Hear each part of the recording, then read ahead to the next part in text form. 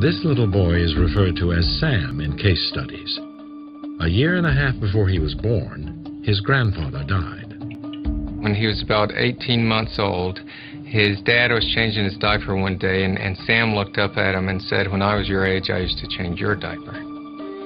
Since 1996, Dr. Jim Tucker, a psychiatrist at the University of Virginia, has been gathering case studies of past life recognition in children that could prove that a soul returns to Earth in another body. We've now got 2,500 cases in our files from all over the world. Many people believe in some form of reincarnation. The concept dates back to 800 BC and the Hindu Upanishads. Beginning in India, the belief that some essential part of ourselves may return after death to a new body is now being examined by some scientists as another way to prove the survival of consciousness. Can the study of past life recollections support this theory? The answer may lie within young children's memories.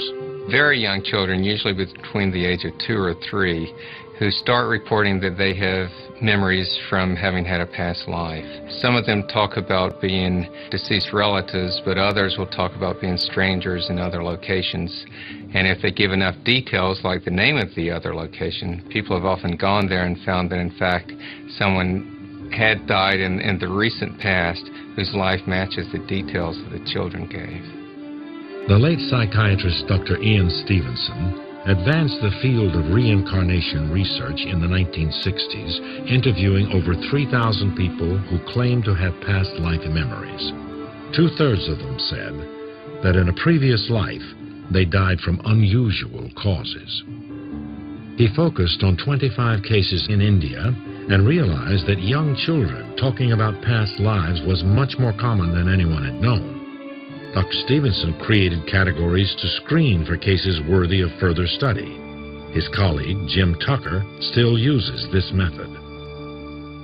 The criteria we use to decide whether to register a case would include 2 of the following characteristics: a prediction of rebirth, an announcing dream, a birthmark or birth defect that seems related to the previous life, statements of memories about the previous life, behaviors that seem related, and then also recognitions of people or places from that life. Sam's story is an example of how a small child may express what some believe are memories of a previous life. When Sam was 4 and a half, his grandmother died, and his father went out to take care of her belongings. When he came back, he brought a group of family photos, which before that, Sam's family had not had any of his father's family photos in the house. One night, Sam's mom had them spread out on the coffee table looking at them when Sam came over and started pointing to pictures of his grandfather. Mommy, where did these come from?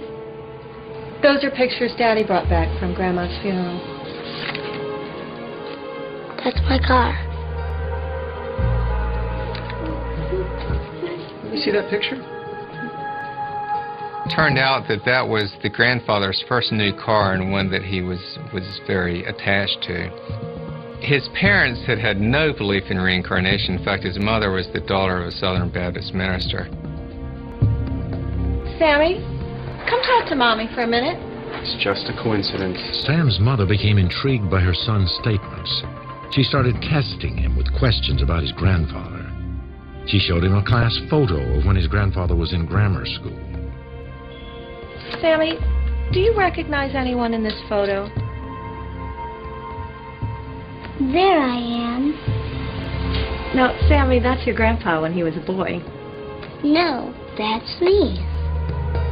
When I looked at the picture, even after having looked at the other pictures of his grandfather, I really would not have been able to say with any certainty which boy I thought was the grandfather. And of course, Sam was 4 at the time that he did this. Some children not only remember their past life, but the afterlife as well. About 20% of the children will describe events between the time when the previous person died and when the child was born. Some of them describe basically sort of hanging out either where the previous person lived or where the previous person died. So they may describe their funeral. Then there are other children who talk about going to other realms like heaven, things like that. Some of them will talk about seeing other beings there or talking with God. I died and shot up to heaven. God gave me a ticket that let me come back down to earth. This is not part of our everyday experience to have people talking about past lives.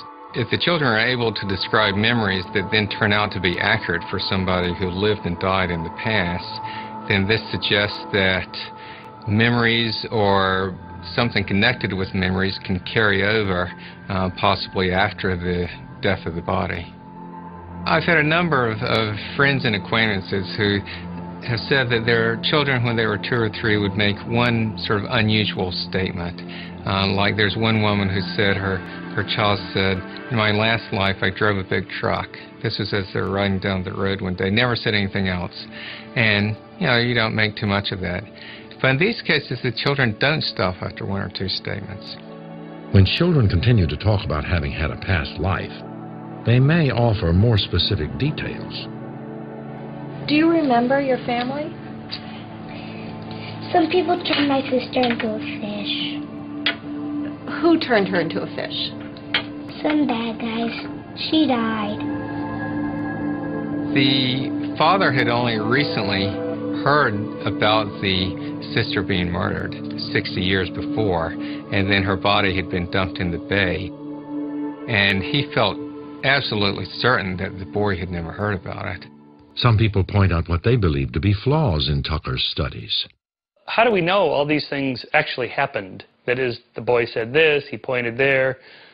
I presume these are anecdotes and stories told by the parents, recounted to the author, who then writes them down. We know from research on memory, from research on how much parents influence their children, and the reconstruction of events and how unreliable that is, exactly how that can be distorted. Some people have argued that it's the parents' enthusiasm for a case that makes it stronger than it really is. So one of the things we code for is the parents' initial attitude about a case. And when I looked, I found that, in fact, the initial attitude has no correlation whatsoever with how strong the case ultimately appears to be. Memories aren't the only signs of a former life. In Dr. Tucker's cases, a more rare occurrence is when physical characteristics carry over from one body to another, from one life to the next. In a number of our cases, the child is born with a birthmark or a birth defect that matches a wound, usually a fatal wound, on the body of the previous person. This is something that's fairly common. Most of these are not the usual blemishes that a lot of people have, but they can be quite specific or unusual markings. There's a little boy in Thailand named Chloe. When his grandmother was dying, she expressed a wish to come back as a man. And then when she died, her daughter-in-law took some white paste and ran her finger down the back of the neck of the body. Then Chloe was born a few years later and had this white mark on the back of his neck that looked just like someone running a finger down the back of his neck. Then when he got old enough to talk, he talked about having been his grandmother, said how her rice field belonged to him, and made statements like that. A common practice in several Asian countries involves marking the dying relative with soot or paste. When the soul is reincarnated, the family can recognize its rebirth by this mark. Certainly, I think the birthmarks and birth defects argue that there is something that has carried that trauma with it to another life and then affected the fetus. Of Tucker's 2,500 cases, more than 2,000 of them involved violent or unusual deaths. His data suggests that physical trauma in one life can carry over, that the mind can remember past violence and inflict it on a new body. There's a famous case of a man who relived an event where he was tied up and developed what looked like rope marks on his arm. So there are examples of mental images producing very specific marks on the body. What are the conclusions that Dr. Tucker draws from this intriguing data? I think the best explanation for our strongest cases is that memories, emotions, and even physical traumas sometimes can carry on from one life to another. The explanation for how this carryover occurs largely remains to be elucidated, but in general terms, the idea is that consciousness is not purely a creation of the brain. So consciousness could be considered a separate entity from the physical brain and then could continue on in another life. The idea of reincarnation sets up a number of possibilities regarding the existence of the soul. Survivors of clinical death may also provide a glimpse into what happens after death.